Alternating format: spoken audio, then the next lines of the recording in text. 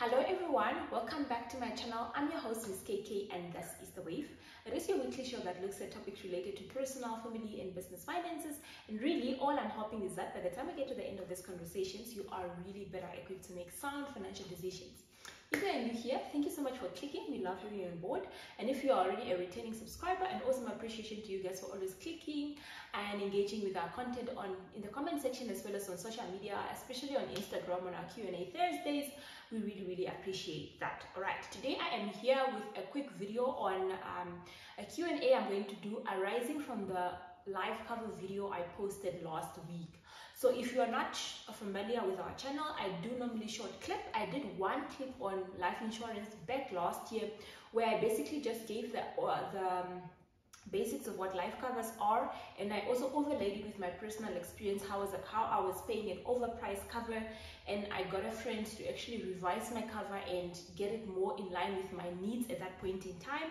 And then last week I did another video when Anfisa came out to the market, I think in conjunction with the Bank of Namibia, and they basically gave more light to say now consumer can seed one cover for multiple policy. And since I've posted that videos, I've gotten so many questions that made me actually realize that maybe people are not really understanding how life covers work, and I just thought I'm going to do another video just addressing the most frequently asked questions, just addressing some of the things that I could see people not really understanding, and also just inviting you to ask any other further question that you have arising from today's Q&A sessions. All right, so one question that made me really sort of think back and see if people really understand what life cover is. Someone asked me, can I claim on my life cover if I, for example, lose my job? And someone also said, why is the life cover necessary if I default on my house, the bank can just come and get my house instead of actually, me taking out a life cover?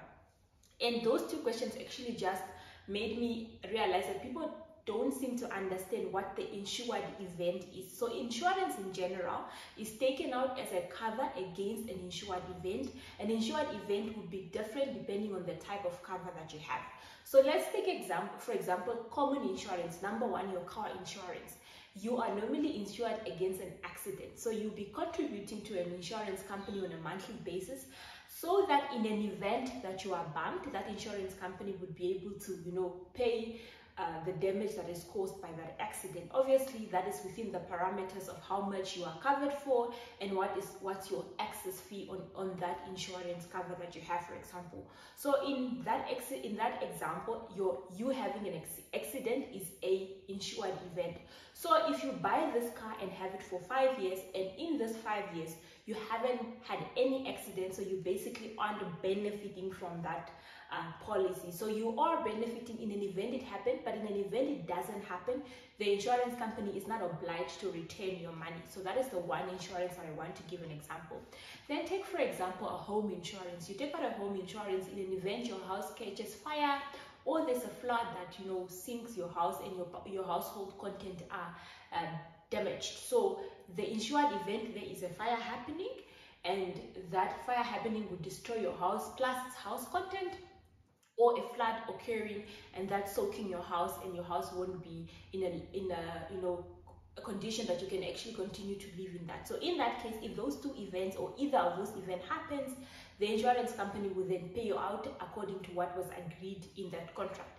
And normally with insurance contracts that are linked to household items, you normally insure the house itself, the structure, and then you also insure the household content. You normally say, I think my household content is actually worth this much. So in an event if my house burns down, the insurance is going to be able to reimburse you, to actually pay you that much. So that is the insured event in a house situation. So when it comes to life cover, the insured event is your life.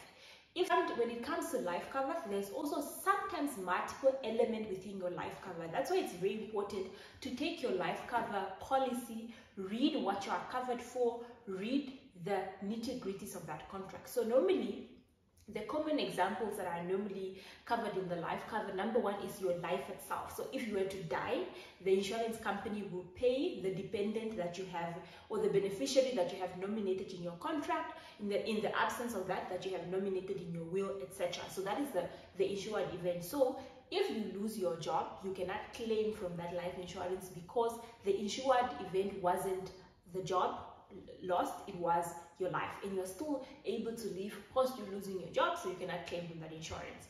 Okay, then the other that sometimes is combined or bundled with life insurance is often disability cover. Normally the insurance company would define certain parameters of what it means to be disabled, and most of the time they actually, you know, describe it as you being put in a position not to be able to continue earning the income you're previously earning. So for example, if you made a life as a teacher and because of this disability that you have, you can no longer teach, then they will pay you a disability payout because that's what you were covered for.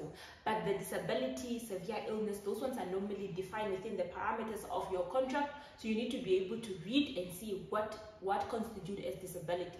So you losing your one hand doesn't stop you from teaching, so that might not be considered as disability, and the insurance company might not even actually pay you out in that incident. So that is the one thing that I want to understand. So understand what insurance you have, understand what the insured the risks are, and understand when that event will happen, so you'll be able to make an informed decision. Okay, so that's the one question I wanted to address. The second question was, I have a loan and I've used a portion of my life cover to seed as credit life for that debt. So can I claim from that insurance to go pay off those debt?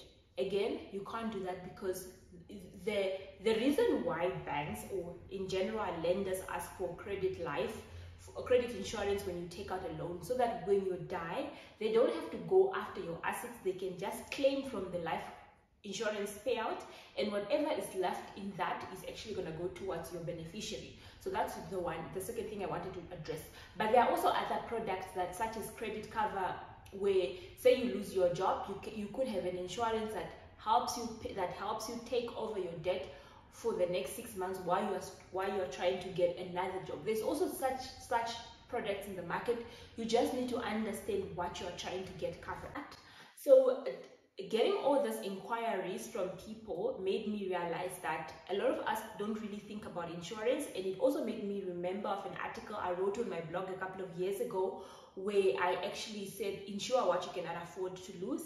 And that article was inspired by me losing my bag at the airport. So I traveled from Wabishbe to Johannesburg on an evening flight. I got to Joburg or Tambo, and I was waiting there on the conveyor belt, and my bag was nowhere to be found. Eventually the security guard saw I was lost looking for something, and he told me that there is no other bag. And then I went to the counter of the airline, and they basically couldn't tell me where my bag was. They said they don't have any system to see whether my bag actually made it on the plane, so I must just go to my hotel room and wait for the next day when they can start tracing my bag. So long story short, my bag was actually loaded on a plane to Cape Town instead of Joburg, so I had to wait 3 days to actually get it. And at that point in time, I actually realized everything in that bag wasn't insured. So I had to think, if I didn't recover this bag, would my life have continued as normal? Shout out to Yolisa, who actually came to my rescue by bringing me toiletries, bringing me a few work clothes to wear because I had to go to work, and yeah, I didn't really have anything to do. So you need to look at your life and see what can you afford to lose and what can't you afford to live without, and the valuable things really are the ones that you should insure. Okay, deviating a little bit. The other question I got was around sessions. What exactly are sessions? What does it mean to seed?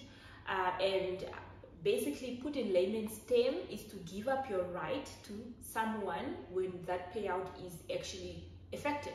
So when the insured event happens, meaning when you die, someone who you've ceded a portion of your life cover is going to have a preferential treatment.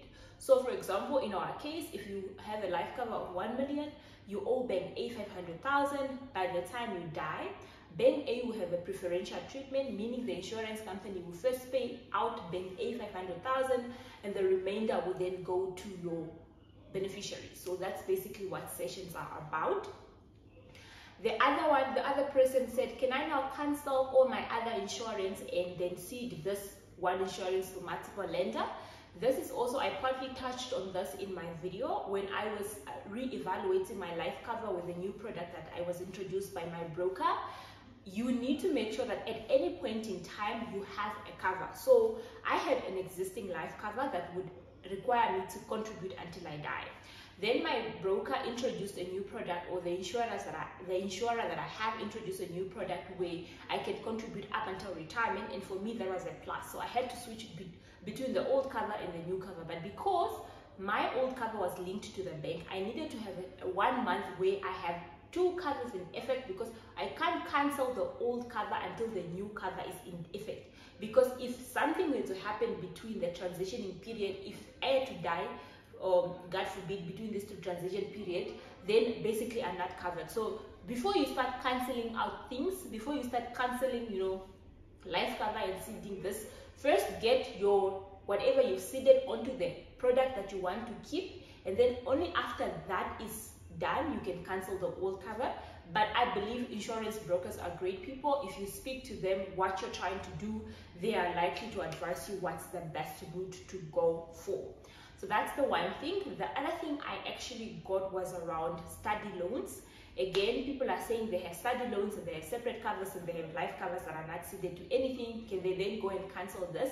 Yes, you can go and cancel it, but remember, you need at any point in time, you need your loans to be seeded to your life cover. So just make sure that you are consulting with your banks and you are consulting with your insurance company your intention to seed, to cancel a cover, to seed all debt to an existing cover or all debt to a new cover, but it needs to be done within the ambit of the law.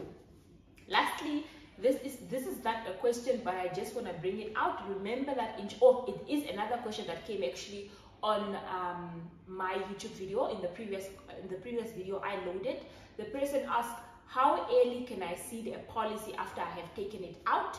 You can actually seed it as immediately as it becomes effective. So if I take my example, I got my first life cover when I was buying the property.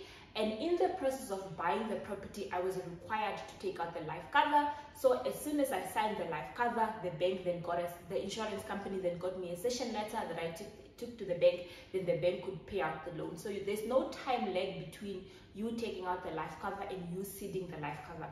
Although there's no time lag between you taking out a life insurance and you seeding it to someone, there may be a delay between there may be other suspensive conditions that the insurance company will put in your contract to say this A, B, and C needs to first happen before we can pay out. For example, typical example, for example, a life cover, a funeral cover, etc. They may tell you that if you die within the first 6 months of your contract, we won't pay out, or they will say if you die within the first 6 months of the contract, we will only pay you the premium that you have paid. So just watch out what the conditions are. Typical example is also with vehicle insurance.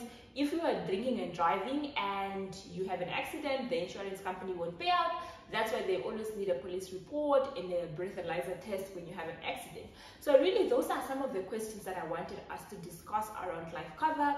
If you really still have any other question, if I haven't answered your question, please feel free to leave a comment in the comment section so that I can then answer your question there. That's all I had from today's video. Thank you so much for stopping by, and thank you so much for getting our videos to 100 views within a short period of time. The deal is, if I get to 100 views, I am going to upload a new video, and let's keep the momentum going. Remember to subscribe, share the videos with your friends and family, give me a thumbs up, a like, and let's stay connected and engaged in its good. Bye.